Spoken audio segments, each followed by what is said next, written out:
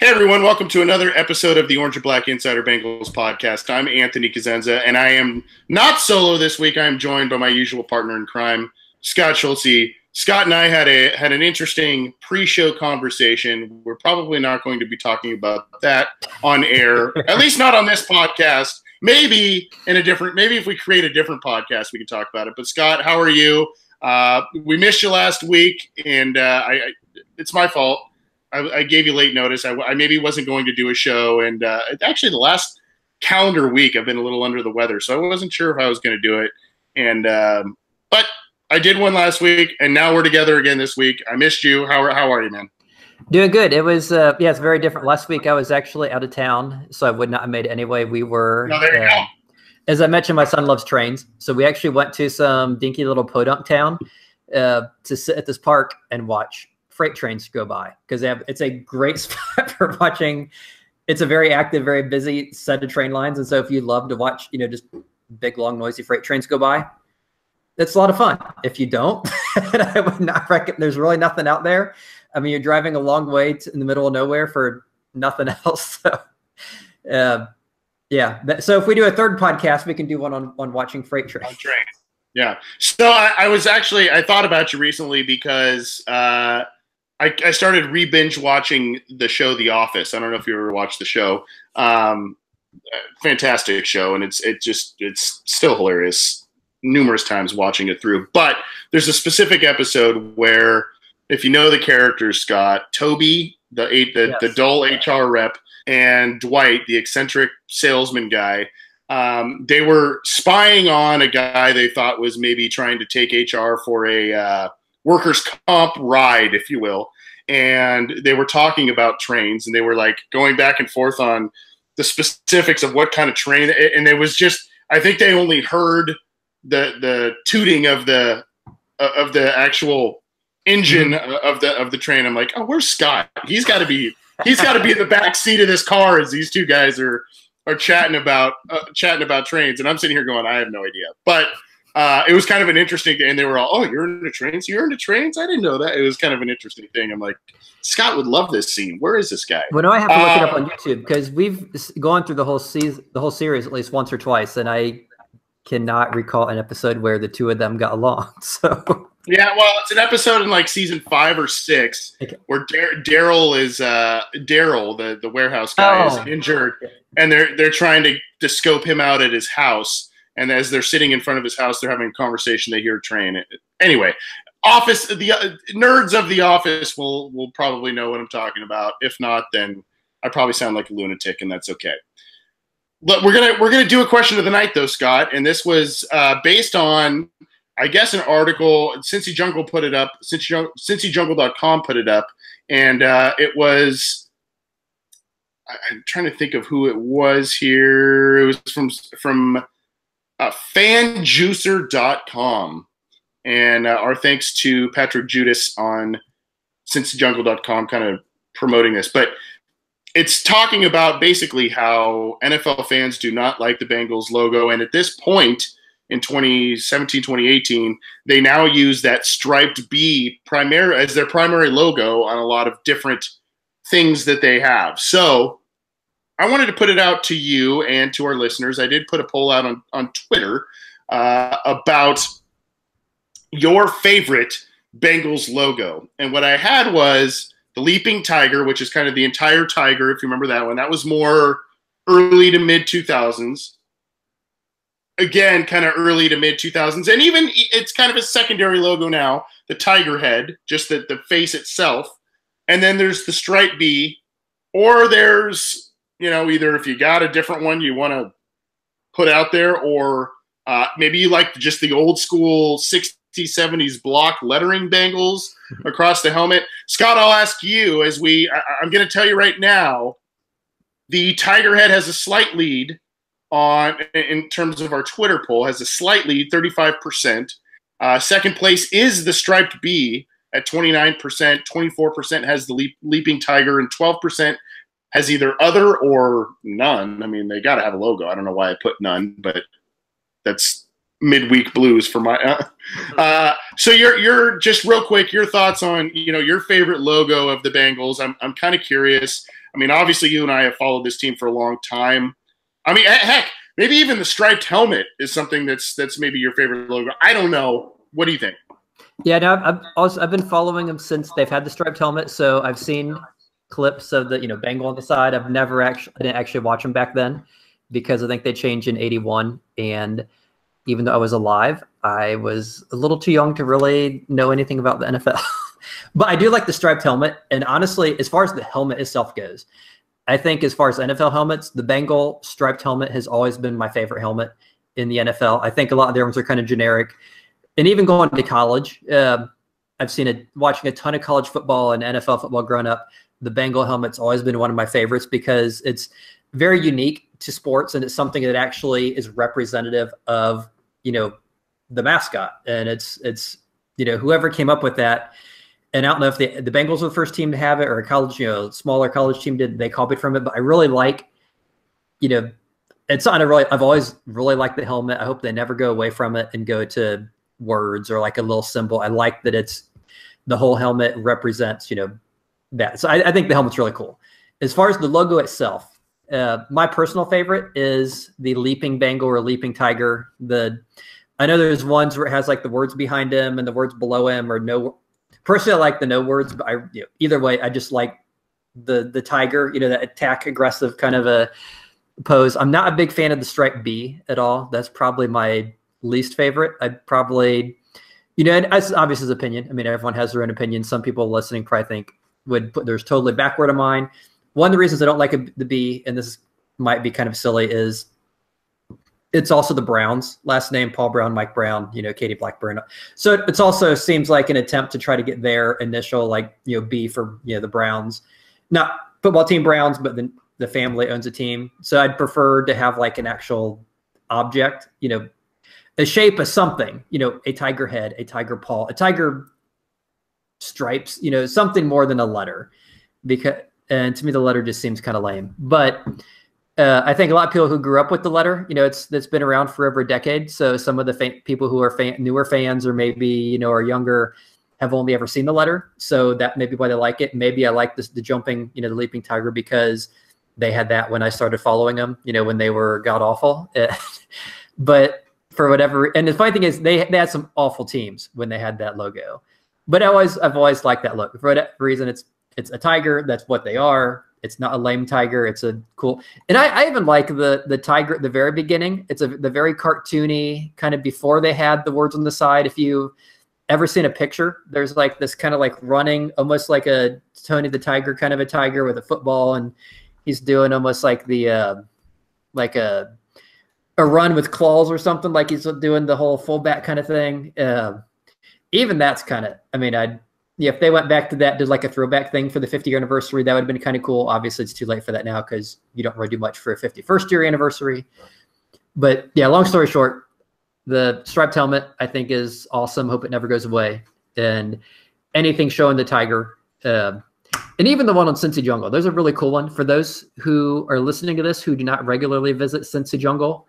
This is a plug for that site, which we both write for. And there is a very famous image on that site. It's kind of an inside joke image.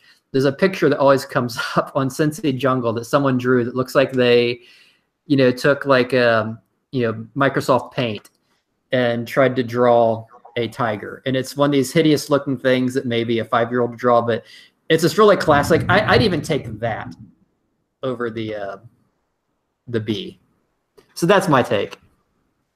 That one is hilarious, and I'm trying to pull it up. I did put in the live YouTube chat, I did put out like a link to, I think it's on Pinterest, of that. And Jason Von Stein in the YouTube chat agrees with you, Scott, about that old running tiger. He's got his helmet's flying off, and he's got the ball in his hand. And yeah, it totally looks like 1960s, 1970s, like comic strip type of like what you'd see in the funnies in the old school newspaper type of deal. And that is a classic one. I'm in agreement with you. I'm not a big fan of the bee. I mean, it has its moments where it's kind of cool and it looks pretty unique and different.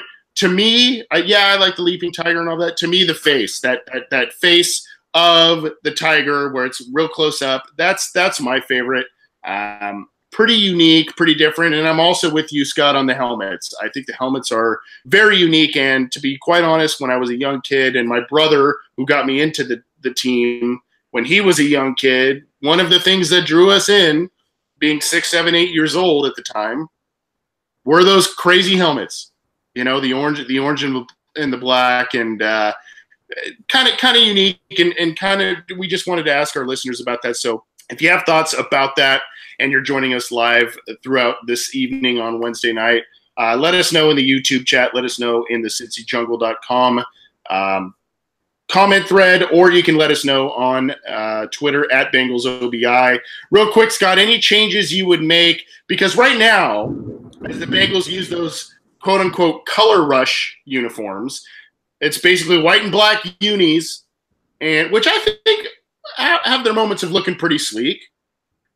White and black unis with the orange and black helmet. Does that strike you as weird? Would you make changes there?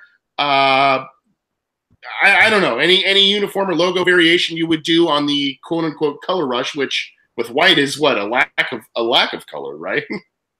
Yeah, there's one change I would make, and I'm not the first person to say this, but it seems to be a very common theme. Anyone who's seen the color rush, it just looks kind of silly that the colors aren't all consistent. You have the black and white, and then you have the orange and black up on the head.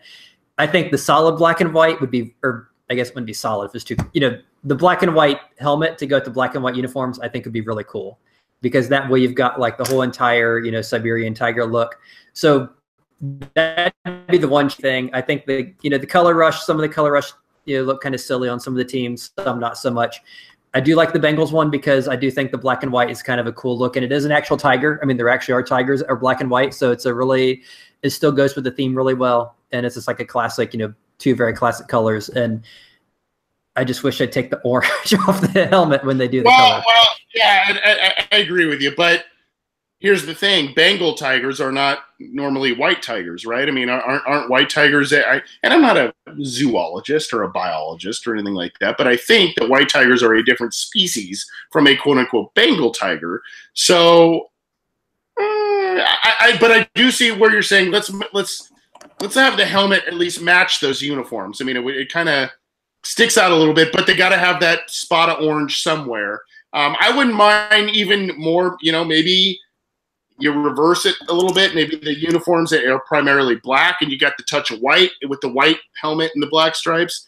I don't know. Maybe they could get a little more creative, but I think for the most part, most of us are in agreement that the B is maybe. I did see Carlos Andre, and he did interact with us on Twitter as well.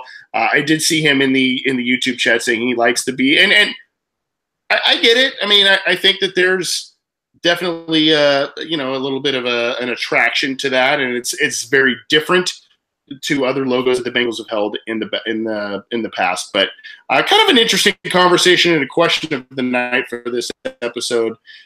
So let us, and if you're tuning in to this episode, let us know, like I said, on YouTube, on Twitter at BengalsOBI, or the cincyjungle.com comment threads. Or you can let us know after the fact. If you're downloading this program, you can get this program and give us your comments on SoundCloud, YouTube, cincyjungle.com, iTunes, via email, theobinsider@gmail.com, and as I said, Twitter at BengalsOBI. So, Scott, let's get to some more kind of news and notes and or tidbits of information. I gave just one.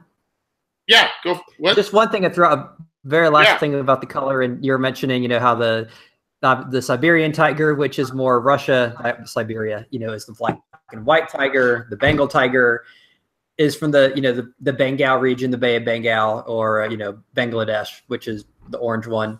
So, but even the Bengal tiger on the underside has the white and black. It's only like on that's the orange. So so I'm accurate, yeah. But that being said, and that's something too they could do. They could make like the back side of the Bengals orange and the front side white. I don't know. You could do that. I'd like to see a consistent color. It just looks kind of silly to have. It just looks like the helmets are out of place. Like they left their helmets at the airport, and oh crap, let's grab these backup helmets. Or it just doesn't seem like it goes. And you think teams with billions of dollars could afford them. Well, and if you remember what the Jacksonville Jaguar, not the past year or two now, but they kind of had helmets that faded into a different color. Their jerseys kind of faded into different colors. So maybe that's something the Bengals do. And if there's one thing we know about the Brown family and the Cincinnati Bengals, they are on the cutting edge. They are super creative. Should I put sarcasm on here? I don't know. They're not. They just kind of go with the flow and do their thing. Speaking of doing their thing, they're doing their things to organize team activities in the spring of 2018, and there are a lot of different news and notes and headlines. Last week, Scott, I talked a little bit about Carlos Dunlap deciding to sit out OTAs, and now Dre Kirkpatrick is joining him. I kind of want to get your thoughts on both of those guys because I didn't get your thoughts on Dunlap this week, and now another prominent, basically a starter who already has a pretty prominent contract, is sitting out OTAs. And I think there's an argument to be made in terms of being in Dunlap's corner to talk about, he doesn't want to get hurt in a meaningless practice in a contract year. And yeah, he's got some money coming his way. This doesn't necessarily mean he wants to not be in Cincinnati beyond this year. But we know that the OTAs, even though it stands for organized and it also stands for optional, I guess, we kind of know it means mandatory optional. And I kind of want to get your thoughts on both of these guys being entrenched starters, and especially Kirkpatrick now, because that's new news this week. And because the Bengals invested pretty heavily in defensive back this year, and William Jackson seems poised to take another starting spot, maybe even be the best cornerback on this roster. Your thoughts on both those guys skipping OTAs? Yeah, as far as Dunlap, I don't really have a problem with it because he's not a guy that's been a bad character guy. He hasn't been a holdout guy. He hasn't been one of these guys that's, he's been a great player, a great team player, great teammate. Everything you read about him, he's been in the running for the man of the year kind of stuff. Like, he's just a very class person. He signed a contract, several years back before he kind of came into his own. They've had him for, 5-6 years at a very reasonable price compared to the market. So, you look at his perspective, he's a great player. I don't think he's, out to get anybody. He's just a great player. He's played well beyond what he's been paid over that period. And I think he knows that, hey, this is my shelf life. I want to be 30 next year. This is my chance to get my money. I don't want to do anything silly and injure myself. And like you said, it is optional. And I think he's making obviously him and his agent have gotten together and they said, okay, by missing this, workout, we are going to forfeit however much money with the hope that by playing and, waiting to play until preseason and the training camp and the regular season and, skipping things before that to get to that point, I have a better chance of staying healthy and then therefore increasing my value for my next contract. And so I just look at it as a business decision on his part that they're, trying to weigh how much money can we sacrifice in fines and lost bonuses versus what we think we can get at a next contract, trying to avoid injury. So, and I think he knows he's a starter. I think there's no question. I mean, it's not like we're going to say, okay, he skipped OTAs, he's now the backup. I mean, I don't see Marvin benching a starter. I don't see the Bengals doing that. He's a very proven player, a good player. Regardless of what happens, he is the starter. So with him, I have no objection. I mean, he's been a great class guy for the team, in every on and off the field. The Dre Kirkpatrick one. Okay, now that one just really confuses me because, like you said, they just threw a ton of money at him last year, gave him a big extension, kept him around. And as you mentioned, obviously William Jackson, had a great second season after being injured most of his first year and then not getting to play the final few weeks when the team activated Cedric Pierman off the IR return. So Jackson pretty much sat his whole first year. His second year, he was incredible. He obviously solidified his position as one of the two starters. Dre Kirkpatrick finally emerged, had a very solid year as kind of like their third cornerback. So the Kirkpatrick thing I don't really understand because, they're not going to pay this guy, so many $1 million over that many years to not start him. And the Bengals generally aren't a team that's going to cut a guy with that much money invested in him. So I don't know if he's just trying to avoid injury or what his story is, because even if he gets hurt, he's still getting paid. So the Kirkpatrick one, I don't really understand. I can't imagine he's holding out trying to get more money, because I think they kind of overpaid. If you look at how the backups have played, you look at how well William Jackson's played, they still have him for 3 more years. So I just without tripping over my words, because I just can't think of a good word to explain why Kirkpatrick would not be an OTAs, barring, something off the field, something internal that we just don't know about. So, I'm kind of looking at a different number of items on Dre Kirkpatrick in terms of his salary. Essentially, with the new contract he signed a couple off seasons ago, he's getting paid $10.5 million per year on average, and that's also on average his really essentially his cap hit.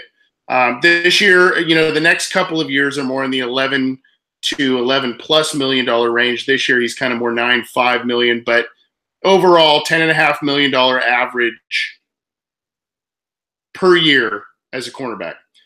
That's number 13 overall. That's the 13th highest paid cornerback overall in the NFL. And, you look at Josh Norman's the highest at $15 million a year, Tremaine Johnson, Xavier Rhodes, Patrick Peterson. Obviously, these are guys that do deserve to be paid more than Dre Kirkpatrick. Now, you look back at a couple of years, I think 2014 to 2015, Dre Kirkpatrick had some decent years.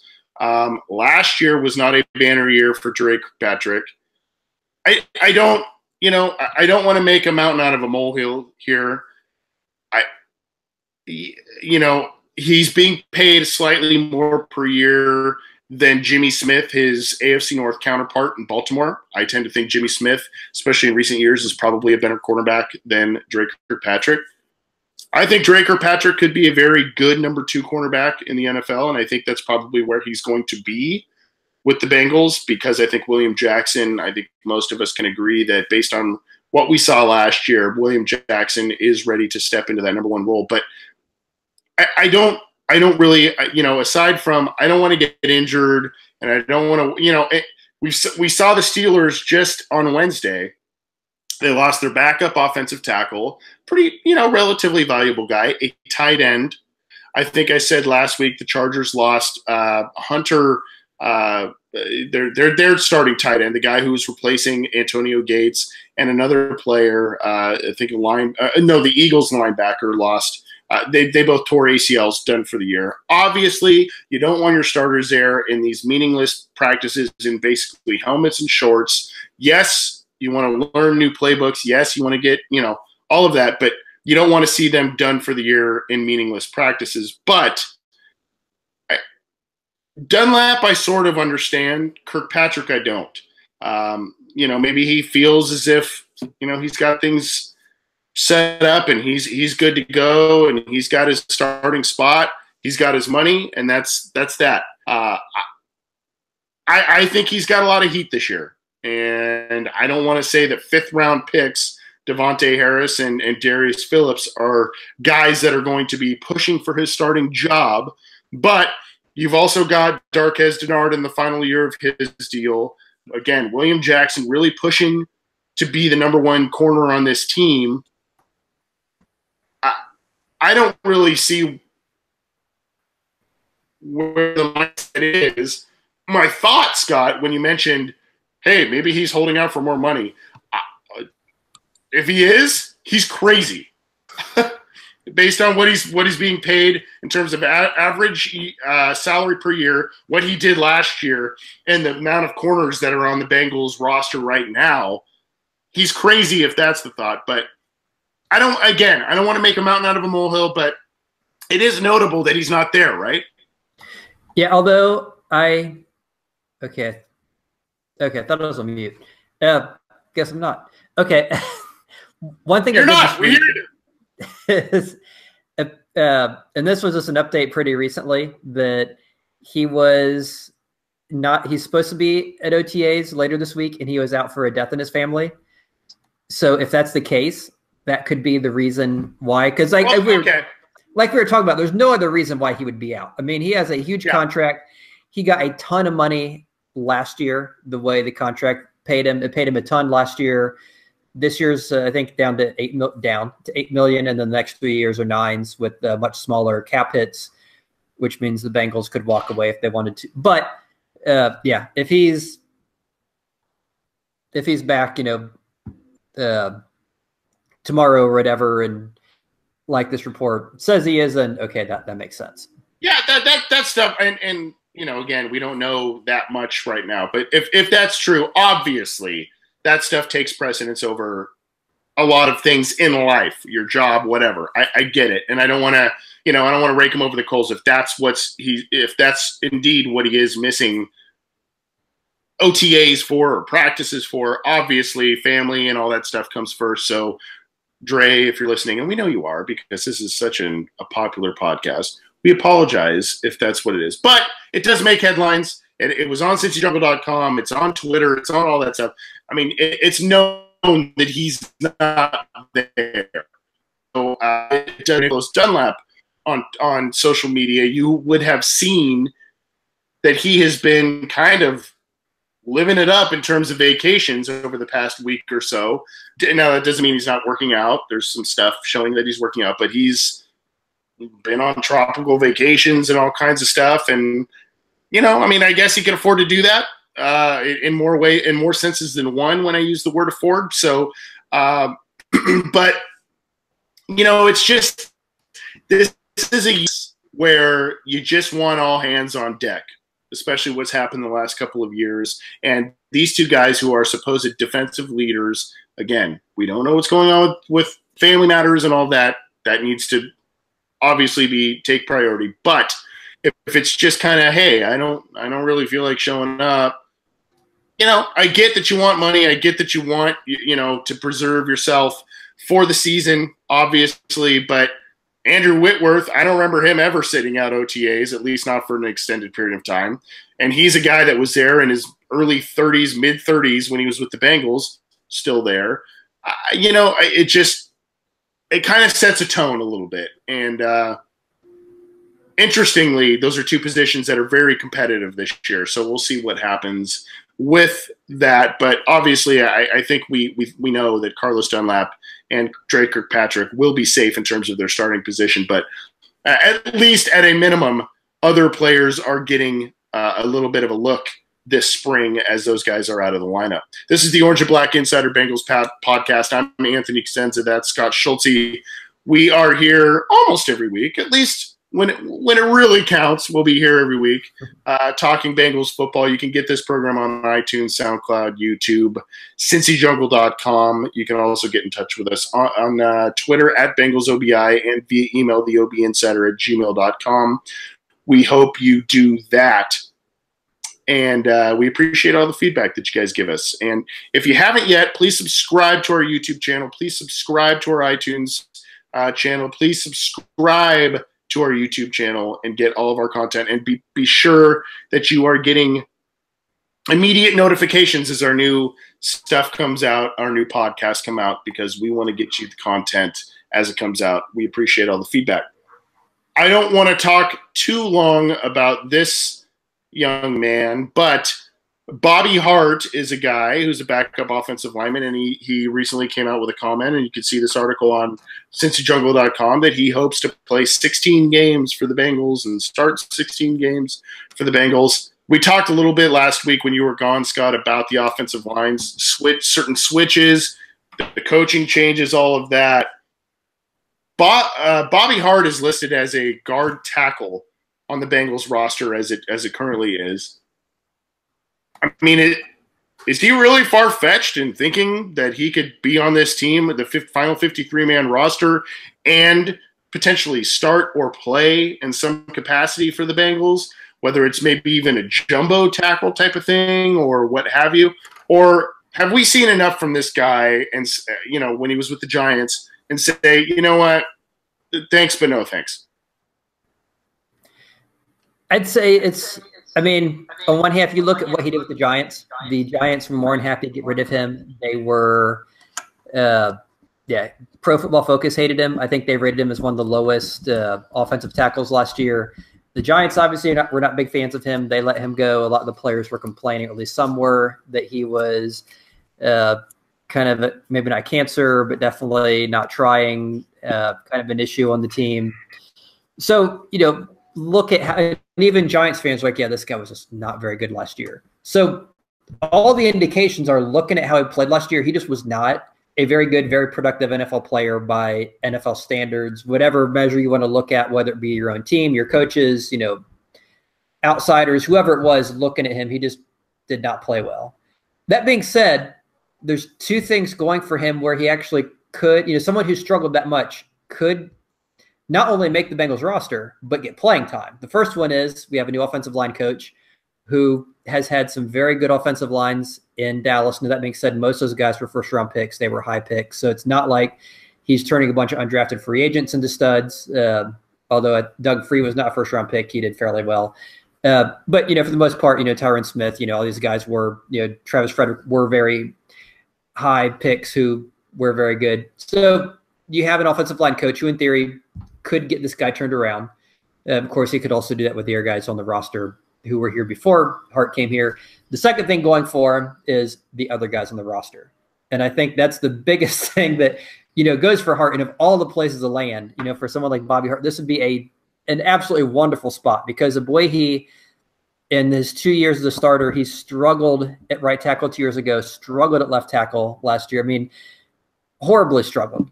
Jake Fisher did not look a whole lot better when he got in. Granted, he did have a health issue that has, supposedly has been corrected, but you don't know if there's going to be any secondary effects from that. Maybe his play gets better, maybe it gets worse. You just don't know. And then you have Kent Perkins as the other option. That's a guy who has played very little. He was an undrafted free agent. He looked good in bits and flashes in preseason, but of course that's preseason, against guys who are, third, fourth stringers on the other team. So looking at his competition, there's not like, it's not like he's going up against Willie Anderson or someone at right tackle who's just an entrenched stud, or even this young promising guy. And they didn't even draft a guy. They really didn't draft anyone except for that very, very, very last round. The kid out of Ole Miss who's probably going to be a rotational backup. Rod Taylor, who can play guard and tackle in some different spots. So that's kind of probably the biggest thing going for Hart that really makes this not so crazy. What he's saying is that it's not like you look at this roster and say, man, this guy has no chance because of A, B, and C. You look at this roster and it's just like, man, you just hope one of these guys turns out to be, at least league average NFL starter. Yeah, here's the thing. You look at Bobby Hart when he joined the Giants back in 2015, okay? He's played in 33 total games and started 21. All of those were at right tackle. Now, when you look at, obviously he struggled at right tackle for the Giants, and the Giants really, if you really want to pinpoint some of their struggles and Eli Manning's struggles, a lot of it rests on the offensive line play over the past couple of seasons. But this is what may be a little bit of an ingenious thing for the Bengals, and they're bringing in a Bobby Hart, and they're talking about, offensive guard, offensive tackle. Same thing with Cedric Ogbuehi. Backup tackle is going to get reps at guard. Guys that could be emergency guys at tackle, but may, because of their shortcomings, may be better fits inside at guard. And you see all these when the draft comes around, right? All of these guys who were great tackles in college, and they talk about short arms, they talk about athletic limitations, they talk about weight issues, whatever.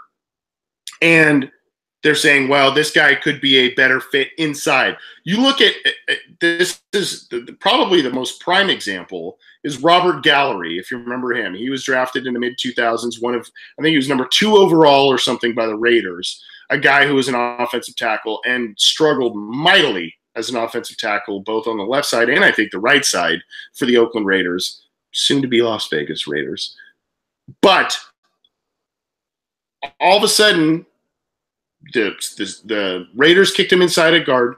He was then brought over as a guard to the Seahawks with Tom Cable, who was the former, and he had a decent career, actually a pretty above average career at guard.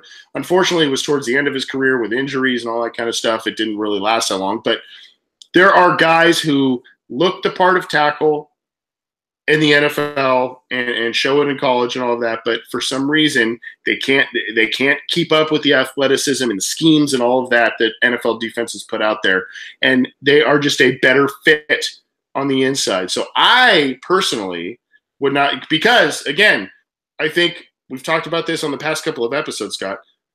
Center is going to be Billy Price. Left guard is going to be Clint Bowling. Left, Cordy Glenn. That right tackle, we think, is probably going to be Jake Fisher. We don't know. A couple of guys are vying for it, including Abuehi, maybe Bobby Hart.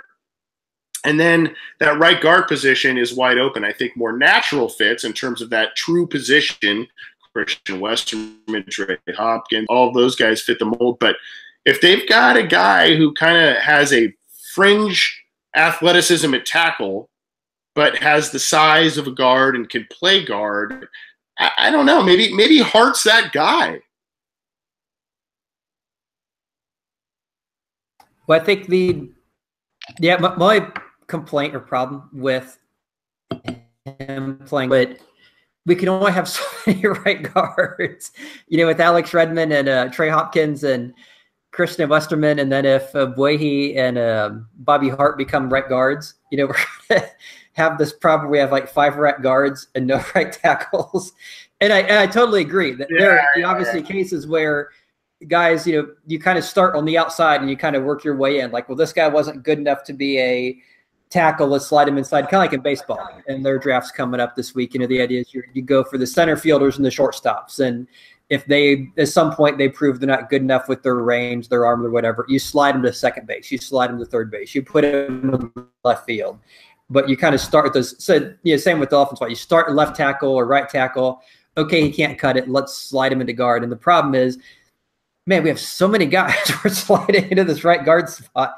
You just have to hope that, if it turns out we have 2 right guards, hopefully one of them can play that tackle position, because the thing I would hate to see is that, we end up with, we come out of camp and, man, we have 5 guys who would be great NFL or solid NFL starting right guards, but not a single person that can play tackle. So I'm just hoping that somewhere along there they can find one of those guys, whoever it is, can play that right tackle. Because if everyone slides into guard with the the 3 they have there, unless they, I don't know if this is crazy, but maybe if someone like Hart and Abuehi have to slide into guard, maybe a Redmond or a Westerman or Hopkins slides, out the tackle, which obviously is the more difficult transition to make. And, nothing, really shows that they could do that. But I know Pollock's talked about, everything's starting fresh, and everything's up for grabs. So maybe he sees something in one of these guys that makes him think, hey, this guy could be a serviceable tackle, and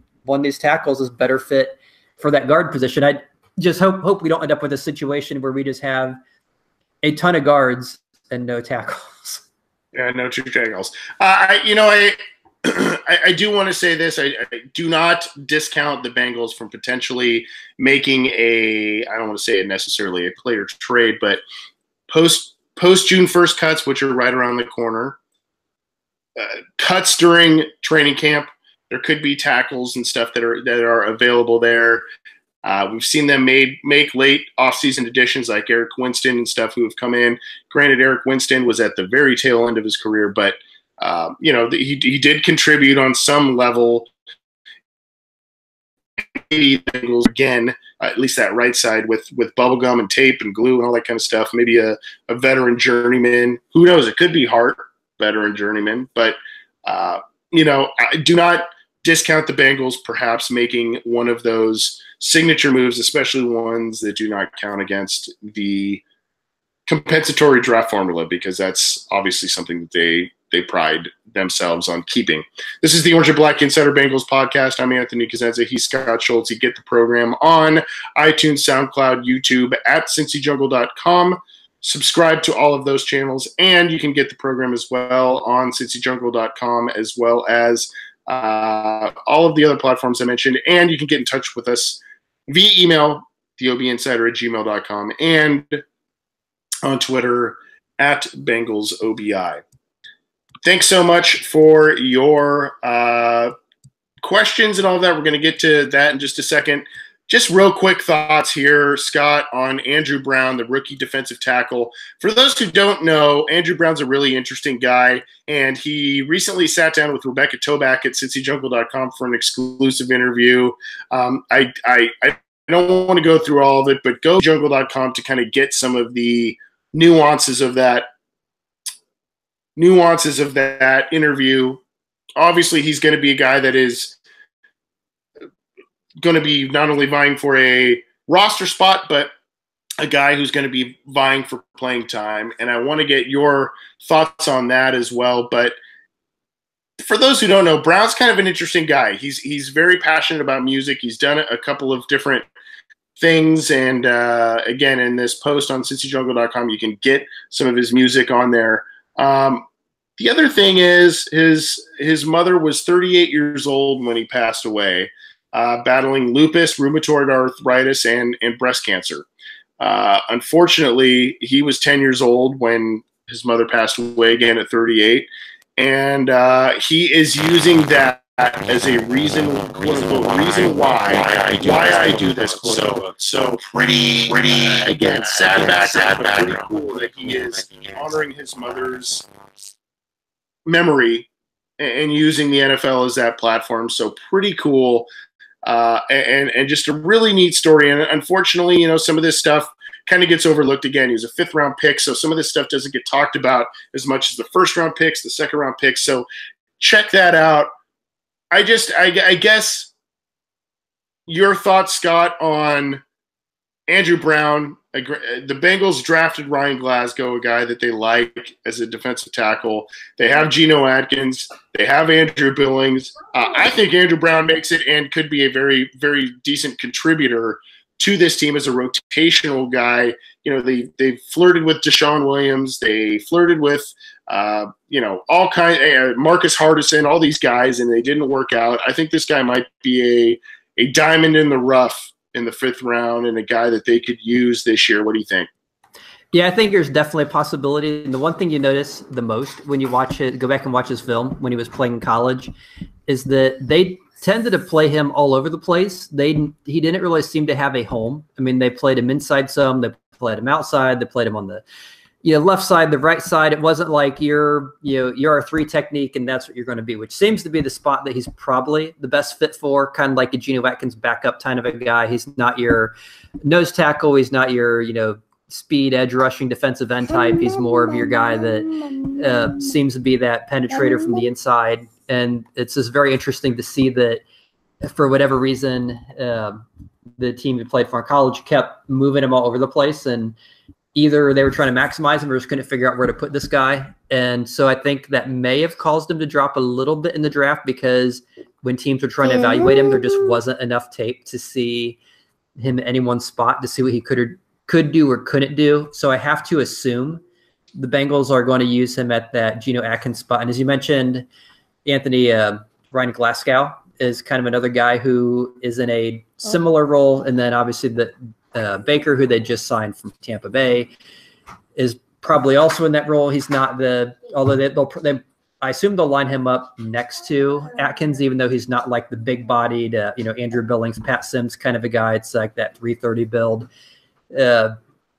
And it kind of makes you wonder, well, maybe is that something Terrell Austin would go away from, having that big, that D'Amato Pecco, like we're just going to have this big guy that clogs the middle and then this fast, this very active guy next to him. Maybe they want to have 2 guys that can disrupt and not have that one big body just kind of sitting there. And if that's the case, it's very likely they could have 2 of those guys side by side. which is kind of, I think, more what Baker is supposed to be. He's more of a penetrator than a guy who's just kind of big.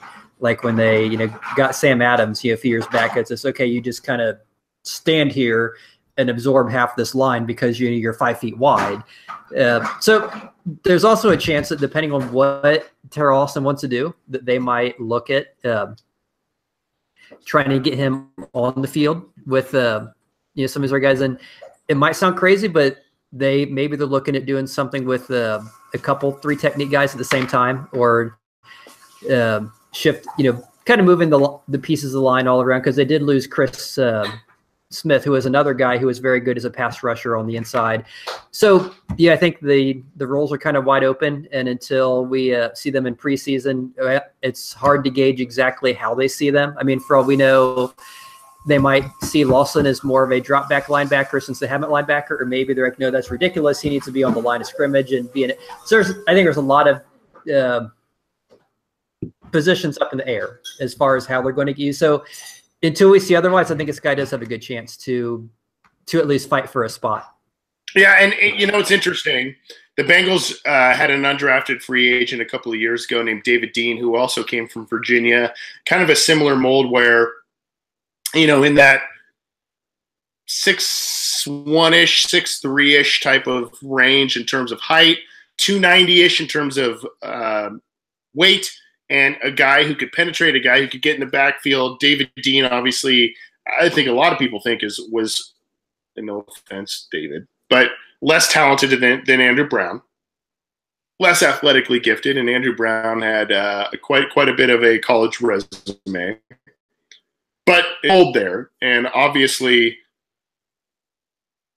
the Bengals are looking for guys that can get in the backfield. You mentioned Chris Smith. I think Sam Hubbard is going to be filling in that role. But, I think Carl Lawson's going to be roaming around, Carlos Dunlap and Michael Johnson, who, like it or not, is going to be a guy who probably is going to stick around and found a niche last year, rushing from the inside. And then, I think the Bengals have – it's always good to have options when it comes to rushing the passer. And I think the Bengals, especially with guys like Joe Flacco, Ben Roethlisberger, potentially even Baker Mayfield and or Tyrod Taylor, a mobile guy, you got to get those guys down before they make plays, whether it's with their legs or their arm or, respective quarterback. You got to get those guys down. You got to pressure them. You got to hit them. And I think the Bengals know that. And I think a guy like Andrew Brown could do that. I don't know if his upside is bigger than Ryan Glasgow. To me, Ryan Glasgow might be just more of a guy who can, stop the run a bit and do some things. Now, it is interesting that the Bengals aren't getting – they do have their big guy, their 330-pound guy in Andrew Billings, essentially. But they have other guys who are in that 300-pound range, not the big – they have Josh Tupou as well, but who knows if he's going to stick on the roster based on an offseason arrest and him bouncing on and off their team last year. Who knows? And he's a mammoth. He's like 340, 350. But I think the Bengals are going to get more of those athletic guys that can get in the backfield one way or the other, use leverage, aren't necessarily the gigantic space eaters that a Pat Sims or an Andrew Billings were, and they're going to mix things up, and that's okay. I think, Terrell Austin's going to do some things to create more big plays, and we'll see what happens there. Hopefully positive results are netted. This is the Orange and Black Insider Bengals podcast. Again, I'm Anthony Cosenza. He's Scott Schulze. Thanks so much for all of your support. We're going to get to a couple of listeners here. We did get to a little bit of a late start tonight. I apologize, but we did get a couple of interesting listener questions, and we'll get to those. You can get this program downloaded on iTunes, SoundCloud, YouTube, and CincyJungle.com. You can get in touch with us, as always, on Twitter at BengalsOBI and via email, theobinsider@gmail.com. Or you can also, get in touch with us in the comments and all of that during our podcast. Again, email, YouTube, all that stuff. We have a live YouTube chat that goes on throughout the show. So check that out. I hope you enjoy this program, and we love having you. Join us live every show. Normally, we're basically here every week, but off season, we may take a week off here or there. But for the most part, we're here every Wednesday night. So check us out. We hope you enjoy the program. Let's get to a couple of listener questions. And Scott, this is both a listener question and a topic that is of hot debate in recent weeks. I don't want to make this entire program about this topic, and I don't want to make this show political. But I was going to get to it last week in terms of the kneeling issue, quote unquote. The NFL kind of, whatever you want to say, the NFL putting the hammer down on its players, the NFL succumbing to the White House, the NFL succumbing to financial pressure, viewership about the kneeling during the national anthem. Again, I don't want to make this overly political, but this is a major, major thing in the NFL landscape. I've been asked about it off air. I've been asked about it on air. I've been asked about it from friends and all of that. Your thoughts on the NFL's new rules on kneeling and the national anthem and all of that? Did they get it right? Do they have any idea what they're doing? Or are they just kind of throwing up stuff against the wall and see what sticks? It's really hard to say. I mean, this issue goes back, it seems to have been something where the NFL really hasn't been sure how to handle it. And I think part of the problem is because you do have the union, and so there's certain things you can only go so far, and you have to have all the teams buy in that, yes, we do support this rule or we don't. And then it also has to be something that is part of the collective bargaining agreement that doesn't violate, what the union signed and the team signed. And so so you can tell they're trying to make a compromise where they're not trying to step on anyone's toes. And I think at the end of the day, the biggest thing is, the protest, right or wrong. It seems that obviously when Colin Kaepernick started it, and then his teammates and then some other people joined along, initially it was supposed to be this, he perceived that there was a race inequality issue as far as, how police officers treated minorities in this country. But for a litany of reasons, it kind of grew into a much bigger issue as far as, disrespect the flag, soldiers and so forth. This is an offensive issue. Is it not an offensive issue? Is it a Second or First Amendment issue? And somewhere lost in there is this whole reason that he was, doing this protest. The whole point of that seems to have been totally glossed over, is now the focus tends to be on this other thing, which is, can they do this? Can they not do it? Is it right to do it? Is it offensive? So on. So ultimately, some people are going to find it very offensive, for various reasons. Like, Trump has tweeted, his reasons, and he's not alone. I mean, viewership has gone down quite a bit. I think anyone who watches the NFL knows people who have stopped watching it for this reason, because they did find it offensive. Other people don't find it offensive. They're like, yeah, whatever, really don't care. I think the NFL clearly does not want to lose the people who were offended. They don't want to lose revenue. So they're going to do whatever they can to try to bring those people back. And I think this is probably the whole point of the NFL is to make money. This is an attempt. Clearly, they need to get viewership back, get it to increase. You don't do that by driving people away. So if you don't have the protests, or you don't show them because they're protesting, and basically out of sight, out of mind, you can kind of get around it. You can let the players do what they want to do. If they want to protest, not protest, you can let them do their thing. The viewers aren't upset because the cameras aren't focusing on these players kneeling because they're not out there.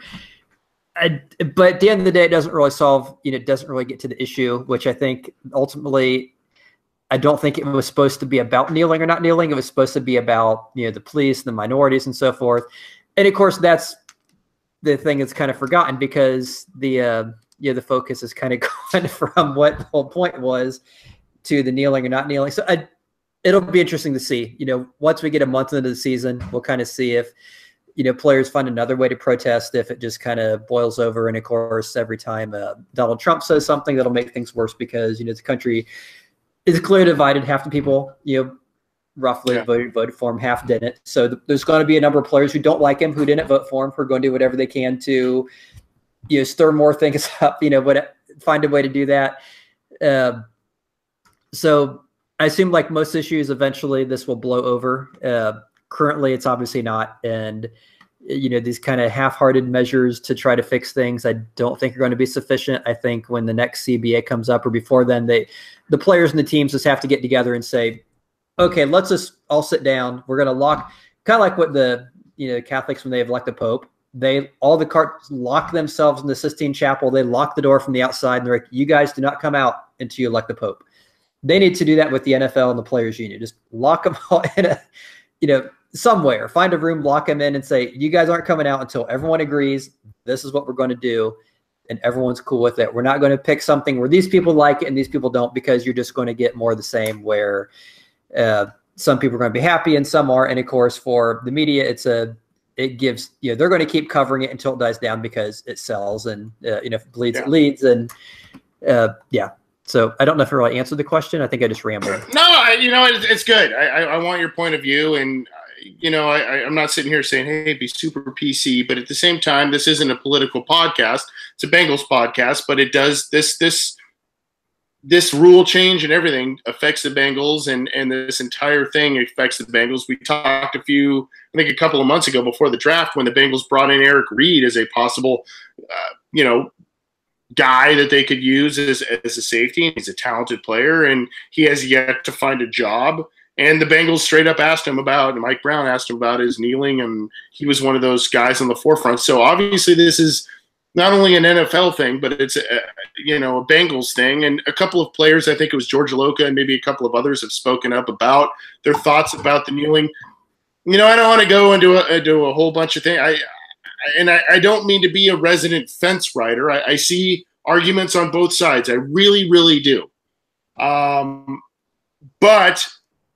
I kind of go back to, this is the National Football League, America.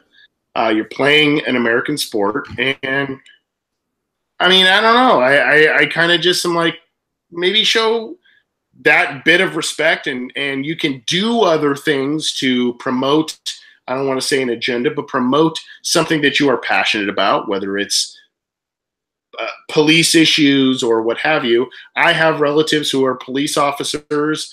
I've been for those who know me and know this show, I've also had a relative that has been involved in gun violence. So I'm kind of on both sides of the fence there. So, I mean, I see a lot of ends of the spectrum here, and there's a lot to dissect. I don't want to get into the whole thing, but it is very interesting. The NFL essentially has kind of, I don't want to say bowed, but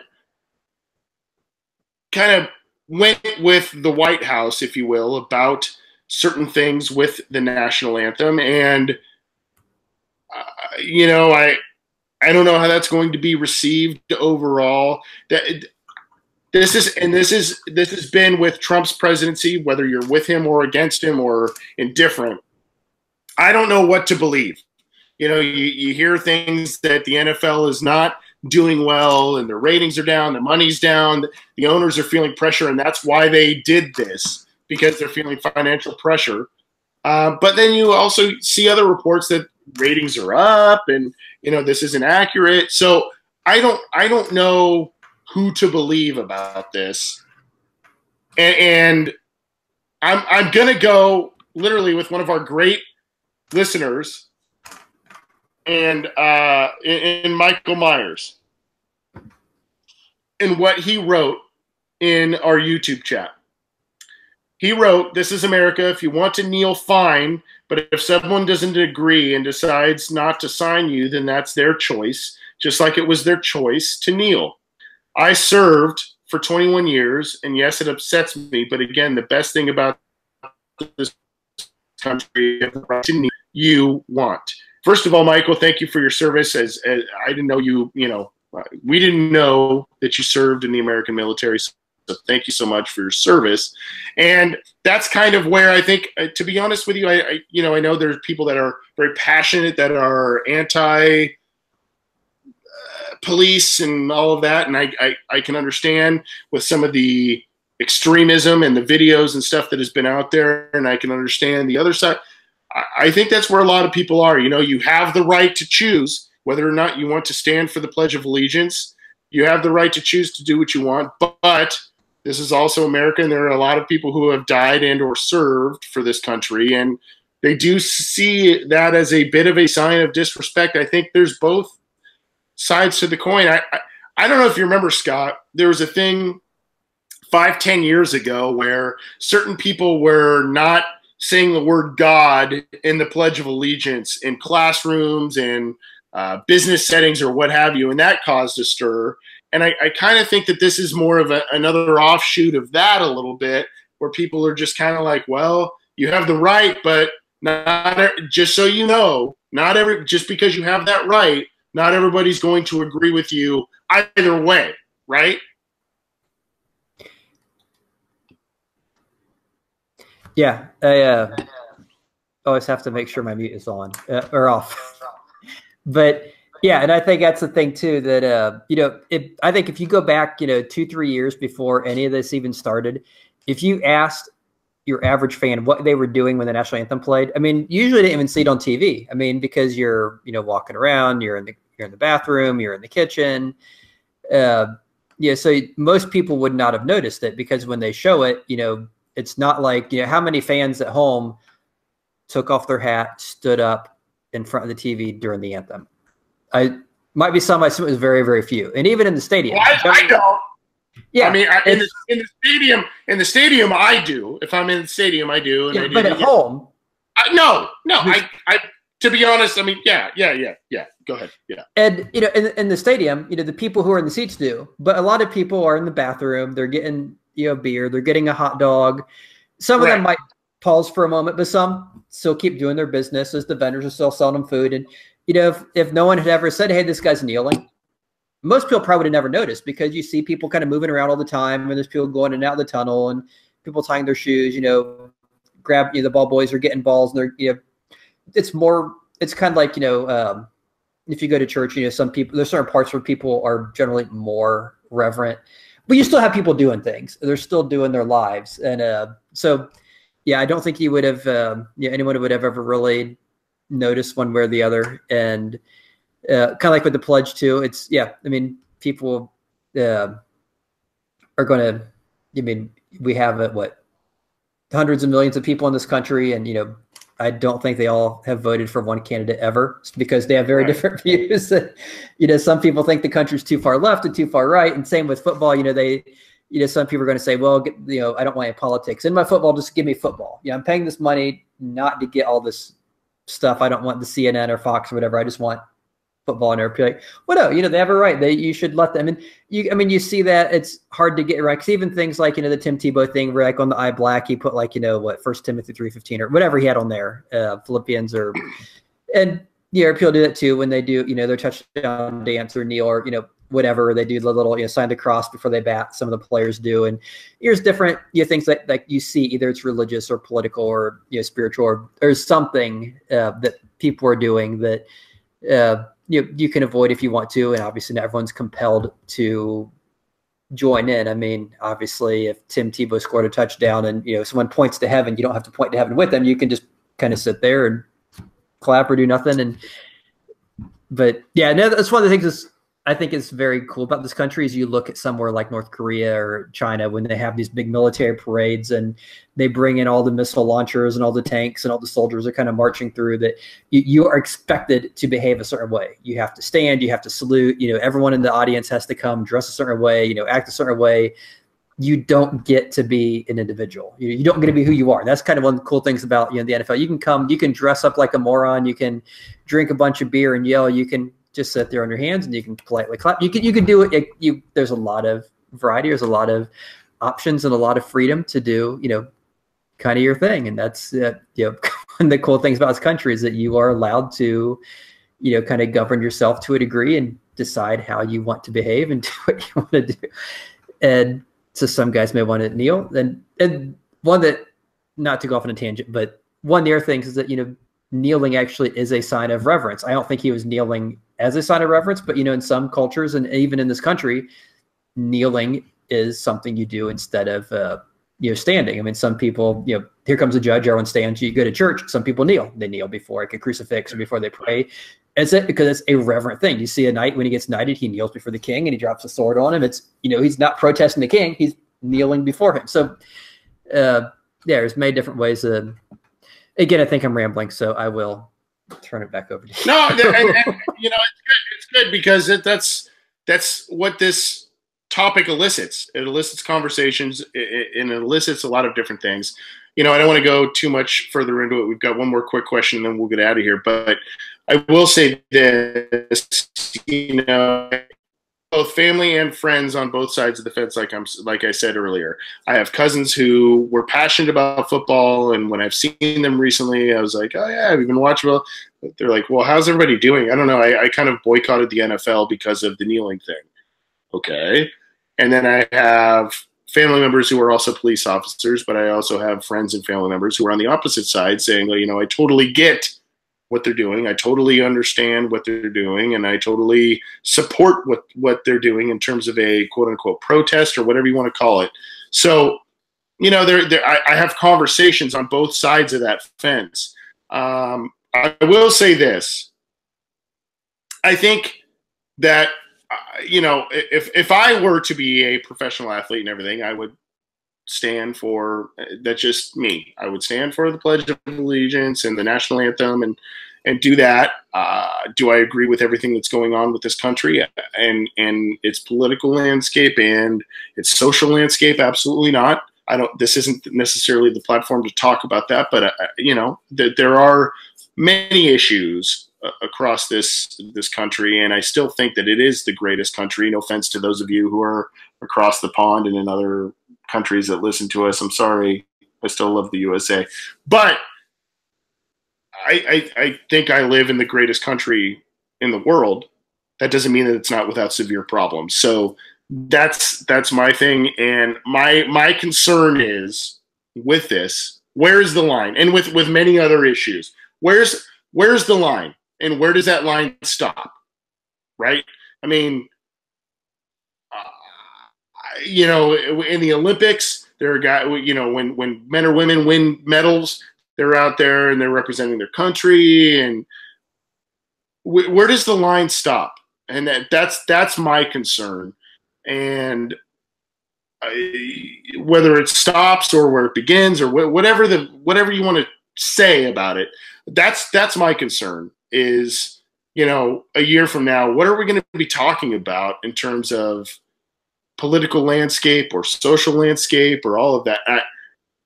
And it's not just about football. I just worry about what we're going to be talking about. And I think so many people are so passionate on one side or the other in terms of politics and social issues and all that. And that's okay. You should be passionate about your life, lives of others, and all of that. Totally. But there's that. And then there's also the faction of people that get, I hate to say it like this, but get rather offended about a lot of different things. And then other policies and other things are brought forth. So I just worry about this becoming a thing where, well, yeah, I mean, yeah, you can demonstrate how you want during the national anthem, but where are we going from here? And then what's next? And then what's next? And then what's next? And is this not? I don't know. I think there's maybe I'm totally leapfrogging everything, but I wonder where all of this is heading, and I wonder if it's heading towards a positive direction or if it's heading towards more divisiveness, which I don't want. And I think most people would agree that they do not want more divisiveness, whether it's about this topic or other topics. This is the Orange and Black Insider Bengals podcast. I'm going to take a deep breath and let that one percolate with everybody.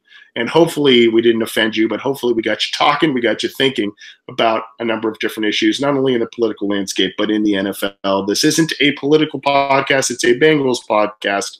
And we hope you bore through that question. We've got one more quick one before we get out of here. I hope my co-host will stick with me on this one. Scott, we were asked about Richie Incognito and the Bengals. Richie, let's go from one controversy, and let's just keep going. Obviously we all know about his bullying thing in Miami, and then he kind of rejuvenated his career and was a Pro Bowl player in Buffalo. Randomly kind of retired this year. Yeah, he's up there in age, but was still playing at a high level, decided to retire. And now there's some talk about him coming back. A lot of people are saying, hey, should he come back to the Bengals, maybe play right guard for them? He played right guard primarily in the early part of his career, mostly left guard at the end of his career. Good move, smart move. I don't know, man. I mean, there's obviously two ways to look at it. One is, Richie Incognito, the person, and there was the whole thing with Jonathan Martin, and a lot of people speculate, well, was he really over the line, or was Martin just really soft? Because there were some other issues with Martin. I think he had tweeted something about, being suicidal or something. They were just, so that whole thing has some issues. And the thing without being in the locker room with him, it's hard to know, okay, is this guy just a basket case kind of crazy guy? Or is he just a regular guy, and Martin just took it way? And then you have obviously the football perspective of it. And the football perspective, he could, as you mentioned, he is a little older. He could be an upgrade for possibly a year or so. The reason I would be against it, without knowing what he's actually like off the field or in the locker room, just, I think many people speculate because of different things that have happened, but it's hard to know. When you're on the outside looking at it, it's so hard to be able to accurately speculate those kind of things. Is this guy crazy? Is this guy wonderful? Is he whatever? But the thing we can see is you look at the football field, and what we see there, and kind of hit on this earlier, is the Bengals seem to have a potential glut of right guards. And I'm not sure the best situation for this team is to add one more in the mix, because with Westerman, Redmond, Hopkins, last year at right guard, he possibly sliding in. Bobby Hart, we talked about sliding in. Gardner, the guy they drafted in the 7th round this year, possibly being a backup. You all of a sudden have just so many. You've got like almost a ton worth of right guards all trying to squeeze into that one spot, and then in that mix, does someone like Cognito? And now if Cognito was like an all-pro stud, like, yeah, this guy's, of course you do. You having a glut of solid, mediocre guys shouldn't prevent you from grabbing an elite player. But if he's not that great step up from what they have, then I'm just not sure how it works with all those guys they have, unless he can play right tackle, which he probably, is not a right tackle. So I'd be inclined to be against it, just because that's just a ton of guys to throw at one spot. So here's the thing, Scott. 4-time Pro Bowler. He entered the league in 2005. Okay, with the Rams, he played there for 5 years. Then he played for the Bills again in 2009, and then initially with the Bills in 2009, with the Miami Dolphins from 2010 to 2013, and then with the Bills again in 2015 through 2017. He made the Pro Bowl. Now that the Pro Bowl isn't the end-all be-all of barometer of success and productivity, but made the Pro Bowl in 2012 and then 2015 through 2017. Essentially, every year he was with the Bills the second time around, 2015 through 2017, and one of the later years with the Dolphins after all this stuff kind of came out. Now, if you've been paying attention to some of the stuff in the news, Incognito kind of was like arrested at a gym or was being just ridiculous. My thing is with him, he's a mess in terms of mentally. He's a guy, if you're a player and all of that, he's a guy you probably have in a locker room. You're like, this guy's hilarious. He's a total meatball. He plays well. He plays hard. Probably eats like meatball parm sandwiches for breakfast, like just a total guy that you're like, this guy was born to play football. However, he's a loose cannon. And he was not necessarily a loose cannon in Buffalo, but he was a loose cannon in Miami. He just proved himself when he wasn't playing football. He's a loose cannon. To me, Richie Incognito, talented guy, probably still has some talent, even though he's probably going to be – he's 34 years currently, going to be 35 after July 5th. To me, that's a guy that is a your right guards get hurt, your tackle gets hurt, and that's a guy you bring in late in training camp, or you bring him in even if those guys aren't hurt, and you say, hey, it's a guy that's going to just compete for a spot. Give him some money, see if he can do it, and if you feel like you're pretty close in terms of a playoff push, a lot of people don't think that. Maybe you go that route, but for me, I think this is a friendly deal, move in desperation, and go from there. Otherwise, I say maybe look elsewhere. Right, Scott? Yeah, I would have to agree. I don't think it's a need. It's okay if I'm not right. It's okay if you think I'm not right. No, I agree. I mean, I kind of said earlier, I don't think it's – I mean, unless they think this guy is going to step in and be, so much better than anything they have. I mean, if you think he's a clear step up in talent over, the 6 or 7 right guards you have, then you absolutely bring him in, because he is but if you think, no, he's older, he's a issue on the field, off the field, he's not worth it, he's not that great, then I'd say, no, you have enough right guards, you wait, you see what preseason, what OTAs bring, if everyone comes out healthy. If you have some guys get injured, you don't know, what other teams are going to cut. Maybe someone else signs them and drops another guy you like better. So yeah, I'd say at this point, there's not a need, unless, Frank Pollock looks at this roster and he's like, oh my gosh, I can't do anything with this.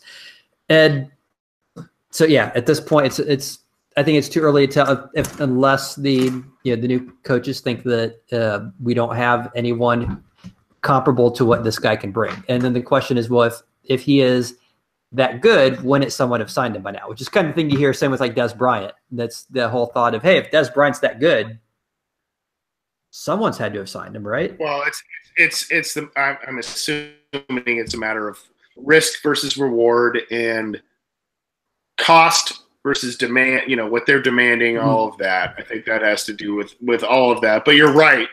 And to me, I mean, I look at, and I'm not accusing anybody of anything, but I'm looking at some of the comments in the YouTube chat. I think it was, I can't remember who it was, but essentially there are signs, especially with his recent arrest, of potential steroid abuse. And for those who know anything about steroids, there is a quote unquote roid rage type of thing that happens with people who are on steroids. And based on, I'm not accusing him of anything, but based on some of the details of the gym incident where he was arrested, there is some signs of some erratic behavior that could be attributed to that or other issues going on. And I don't know if you want to have a part of that. I think he could probably come in for a year and be a pretty good player for you. But I think that is at maximum what you want. A stopgap guy, a guy that, that's it. And move on from there. I think obviously he's a big name. He's a successful name. He had a Pro Bowl year last year, kind of surprisingly in some ways retired this year. And he might be Cincinnati, might be somewhere, but I don't, I think the Bengals need to kind of filter out what they have, at least through spring, maybe the early parts of summer, and then say, you know what, maybe we need another body here. Maybe we need a guy who can, stabilize things, if you will, for a year and then move on from there. I don't know, but that's I think sounds like, Scott, you and I are on the same page. Let's get out of here, Scott. I want to get out of here. I don't, final thoughts. We talked about, hey, final thoughts.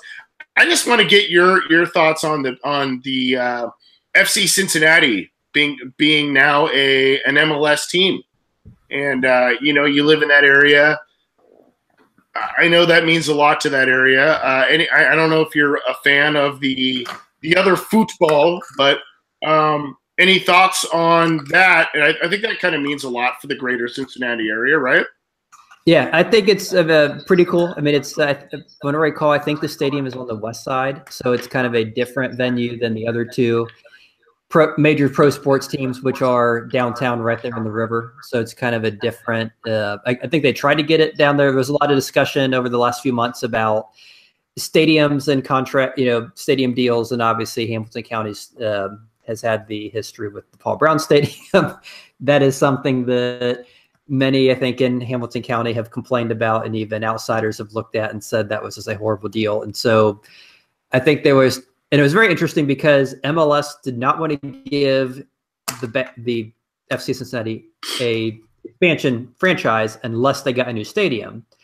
Well, no municipality wanted to give this, minor league soccer team a stadium or work with them on a stadium unless they were getting an MLS deal. So I believe the way it worked out was the soccer team was trying to work with different locations, inside, like inner downtown kind of, or the riverfront or the West End, the East, and then what they ended up getting was this deal where, hey, we'll give you the stadium, where they got it passed where we guarantee we'll build this for you, assuming you get the expansion. And then once that got passed, the expansion, it seemed like it was something that was always kind of coming, or they were a strong contender.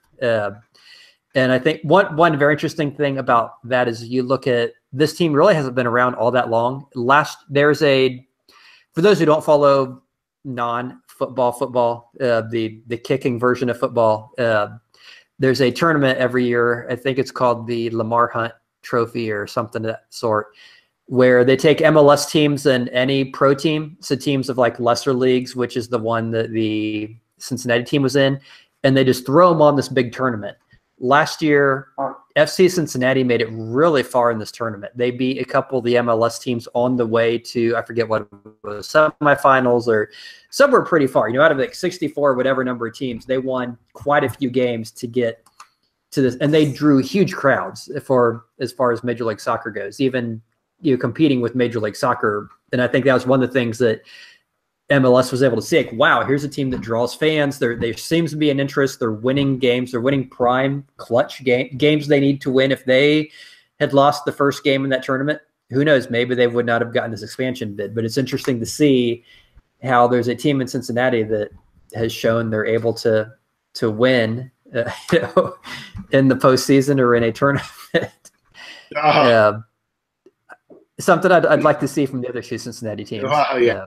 I think a lot of people would, but congratulations to the greater area of Cincinnati. They've been granted MLS status for FC Cincinnati in, short time. And I think, if I'm not mistaken, one of their PR guys, Jeff Burton, used to work for the Bengals, and now has been a spearheading figure for FC Cincinnati. And so good for them, good for the city of Cincinnati. I know hopefully FC Cincinnati doesn't provide the similar heartbreak that some of the other teams that this city is used to. But you can get this show on iTunes, SoundCloud, CincyJungle.com. You can also get it on YouTube, and you can get in touch with us via Twitter at BengalsOBI and via email, theobinsider@gmail.com. Scott, you have one more tidbit to talk about before we get out of here. Yes, and I know it's kind of running long, so I'll make this very quick. But something you'd mentioned earlier in the show was The Office, Toby and Dwight talking about trains. So I went back and found that clip. I haven't listened to it yet, but in like the first half second, they show a train from like this very obscure angle. You can kind of see like a tiny bit of it. Yeah. And so I've been looking at this train, and I'm trying to figure out what it is. I can tell based on the paint scheme, it's a regional short line. And I can tell that, and it looks like it is because it's only one engine. It looks like it's pulling probably a covered hopper car, open hopper car, and then after that, I'm not quite sure because it kind of cuts off.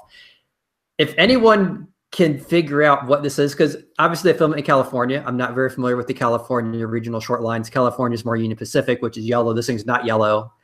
It's not a BNSF or Santa Fe, which it kind of looks like at first, but it's not. If anyone knows what it is, feel free to tweet us.